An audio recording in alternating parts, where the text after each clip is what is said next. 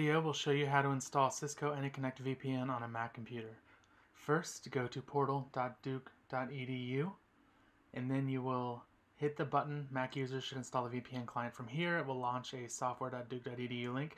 Choose your version. There is a version for Mac before Catalina and a version for Catalina users. Pick the correct version, check out, go to view your orders, hit the download license information button, download the app. Then go to your downloads folder because you will have to hold the option key when you launch this.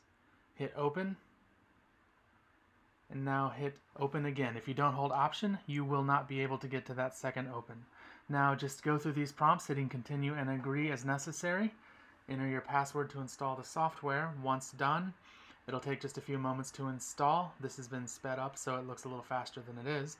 But once it installs, hit close and Cisco Anyconnect is now installed. Thank you.